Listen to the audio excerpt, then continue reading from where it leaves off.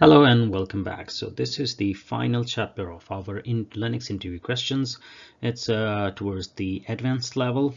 Let's get started. So the first question is, how can you enhance the security of a Linux system? Over here, it's just asking you a question that could be asked about any of the operating system. So you don't have to be a specific answer because all of them involve patching, that is keeping the system update. Strong password, no brainer. Minimizing the use of root access. In Windows is just admin administrator account. What we do is we disable root or and then create an other account that is close, may or may not be admin, like the name of the account, but it will have granular admin permissions to go and do the stuff that you would normally do with root. Configuring firewalls host on the host, yes, we do that. Most of the time we install qualies. If not, then we'll use the host or firewall to block whatever needs. It's a procedure policy that defines what needs blocked. And enable SELinux or AppArmor. These are tools that you can install and secure your Linux operating system. Here, one more thing that is not listed but should be mentioned, and probably that's what most of the people will be looking for, is mentioning to disable any unnecessary services. For example, if you're running a web server, you probably may not want SSH enabled on it.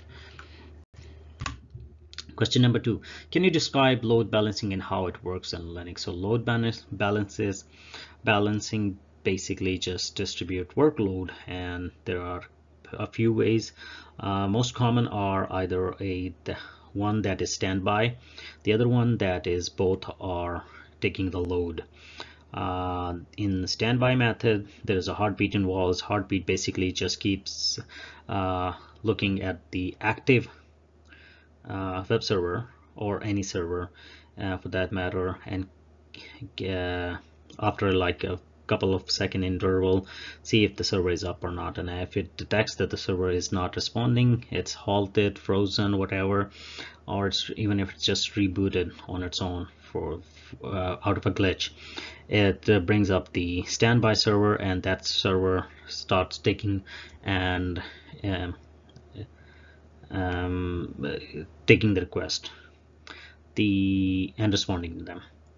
The other way, the hot pot, is where both servers are active, and load balancer proxy server basically distribute the request to them. It could be one by one, or it could be whatever the interval is specified. So load balancing distributes workloads across multiple computing resources. In Linux, this can be achieved with software like Nginx or HAProxy. Question number 3, explain the role of SSH in Linux. How can it be secured? SSH, we all use it. Very common to remotely log into a system. It may be a web server, or it could be any server, your router, switches, anything. SSH is a protocol to securely connect to a remote server. It can be secured by using key pairs for authentication and disabling root login. So root login disabling is pretty much guaranteed. You normally you connect with your own username password, given that you have the permission for remote logins, and of course you have to have that key pair.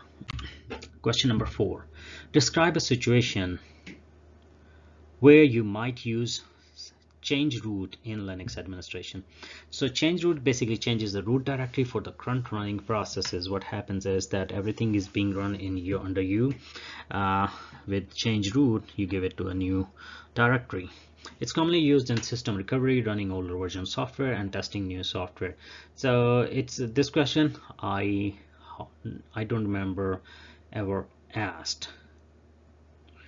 So how does Linux use swap space? How should it be sized relative to system memory?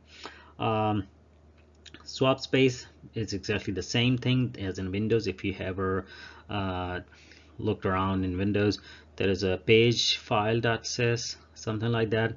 That is your swap file. Back in the day when RAM was pretty much expensive and Windows XP was new, I believe that was the time when it was pretty much hot topic. Now RAM is cheap, it's everywhere, nobody requires swap space, everybody has more than enough RAM. Like standard is pretty much 16 GB now, so that's more than enough. But swap space is basically, it uses part of your hard drive as a paging file that operating system unloads memory contents into that page file based on the need, and then it can retrieve it from there. And it should be sized depending on your system's memory, workload, and performance. Normal is 1 to 2 times of the size of the RAM installed in that system. Question number 6. Explain LVM and why it might be used on a Linux server.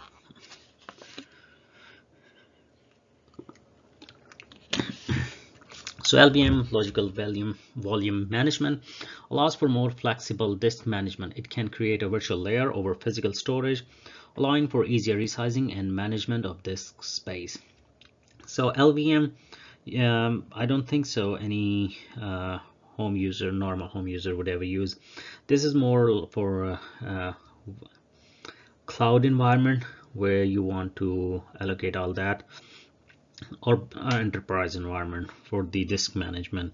The closest in Windows environment, if anybody has have ever done server administration, there you can allocate disk quotas to your users so they don't end up using all of the disk space. And very common in our corporate environment. Question number 7. What is SELinux and how does it improve Linux security? Security enhanced Linux is additional. It provides additional access control mechanism beyond traditional ones in Linux. It helps limit the damages from a compromised system. So SELinux basically, it's a military level protection. It uses the tags, labels, and granular control where the user is checked for each action, that it is authorized or not. Explain the concept of virtualization in Linux. How do tools like Docker and Kubernetes fit into this? So virtualization has two parts. One part is EXSI, Hyper-V, VirtualBox, type 1 and type 2 virtual environments where you install the whole operating system to run the application. In Docker containerization, the virtualization removes all of the operating system, and the underlying operating system shares the app containers. So in essence, if you, for example, Hyper-V Windows, you have Windows installed, and you can right beside another virtual machine can have Linux. But with containerization, if it's a Linux environment, the base operating system is Linux, that base Linux will share its kernel with all of the apps on top of it in running in containers. So it's faster, easier, less resource being consumed in containerization. Virtualization allows for running multiple operating systems on a single physical machine. Docker is used for containerization, while Kubernetes is a system to manage containerized applications. EP is a command used for pattern searching in Linux. It searches for the patterns specified in the command line in a given file. Question number 9. How do you automate system tasks in Linux? What tools would you use? I believe we saw this question in our very first video. Cron, and you can, if you have a GUI interface, you can mention that, but since it's advanced level, pretty much it's expected that you will be talking everything about terminal commands. So you will mention cron, and I will strongly suggest that go and look up in Chrome like what the syntax is and how to run it. For example, when I did, it was just a cron job set up to pull some feeds. Question number 10, the final question.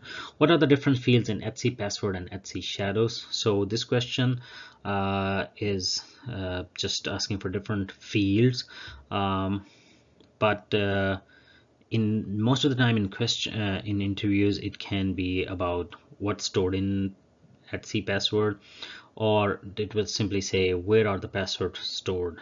So you just need to know the concept so you can answer question accordingly. So Etsy password contains user information, and Etsy shadow is where actual passwords are stored. So these passwords are stored in an encrypted hashed file. In Windows, it's SAM directory, SAM file. It's with Sims. I believe it's system32/SAM folder. So the hashed files are the hash of your password. For example, if your password is 123, it won't be stored as 123. What will happen is your web server or your local machine, whatever, it will hash 123, store that hash, and when you enter at your login prompt to your Windows machine or you're logging to a web server, the system will hash whatever you entered into that password field, hash it, and check the hash against the stored hash. If the hash matches, you're allowed to log in, otherwise it will prompt that invalid login. Alright, so these are the 10 questions from advanced. I will not stop here. I will go search, especially if you are Linux interview, they can ask you about anything in Linux environment, and all of the questions will be about terminal. Hardly ever will be about GUI interface. The other thing is that you don't have to don't think that they will ask you 20 questions. They will ask you probably less than 5, never more than that, and that will be enough for them to assess you if you know the stuff or not. Make sure that you don't give them one-liners. Just keep talking. Two-way street. It's a conversation. Hope this helps you. If it has, please rate, comment,